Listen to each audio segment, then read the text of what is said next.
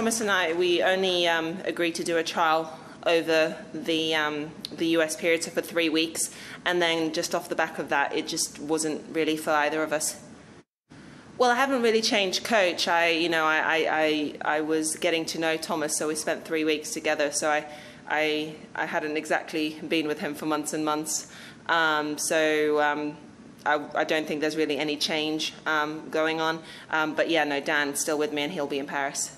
I was open to getting to know him, so I think it was whenever you get to know a coach, you have to be open to seeing if it's something that works for you, and it just wasn't something that basically worked for me really, and or worked for either of us. Things have to match up. You have to be able to bring the best out of each other, and we just didn't feel that it was going to be a good fit. And are you going to try and look for somebody else quite quickly, or you just give yourself time?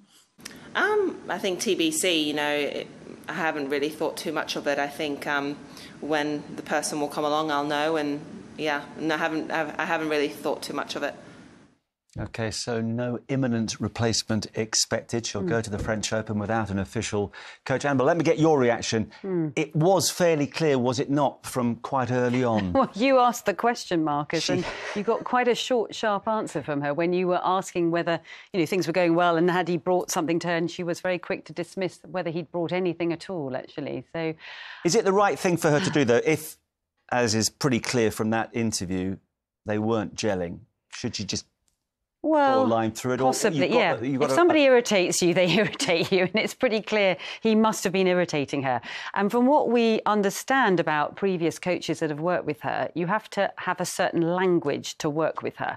So there are certain words that she won't accept in the language. So if you say, apparently, I don't know. I mean, I've heard this, that if you say you've got to be a bit more aggressive, I don't think she likes the use of the word aggressive. So you have to say proactive. So there are little things like that Jo is apparently very sort of structured in how she approaches her matches. But equally, as we know, it is a personality thing. So you're spending a lot of time with your coach, and whether it's sort of in the players' lounge or, obviously on the practice court, and if little tiny things start to wind you up or irritate you, it doesn't matter whether they're saying the best advice in the world or they're bringing the most incredibly tactically astute words to what you're saying. If they irritate you, and there's not a lot you can do about it. And that's why we have this thing called, or the WTA have even called it, the coaching carousel, because there are multiple changes of coaches where it's just swapping and changing around constantly. But there's going to come a point where it's quite difficult.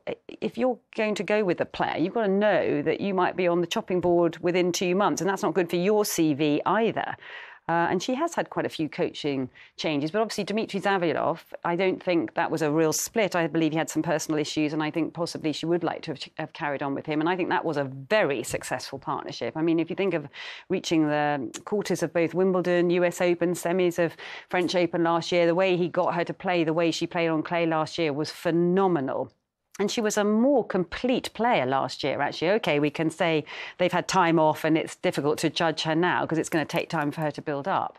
But clearly that was a very, very good relationship, and it's a shame that that wasn't able to continue. But I wonder who's going to put their name in the ring, because you might be turfed out pretty quickly if it doesn't work out. It's a precarious business. She was very, very clear there to say that it was only a trial, so we shouldn't read too much into this.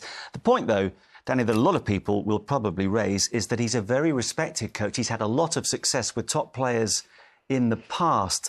So should she perhaps sometimes be a little more open to fresh ideas? Well, I mean, in this case, and I'm sure Jo is the same, that to me it was so important to get on well with the person first and then as a coach. And I can see how that wouldn't really work between Jo and Thomas. And he's been very successful with a lot of great players. But I think the players also know he's not, I wouldn't say the easiest person to deal with sometimes off the court. And that's probably one of the main reasons why Jo just didn't feel like it was not going well. But I think they both did the right thing. When something is not working, it's better just to finish as soon as possible. And as Annabelle was saying, it's so hard to find that right person because, someone might be a great coach and might do all the right things on the court, but then you're traveling with that person almost 10 months of the year, and he just kind of, he or she becomes a part of your family. So it's so important that you get on well as a people, most importantly, and that is very, very hard to find.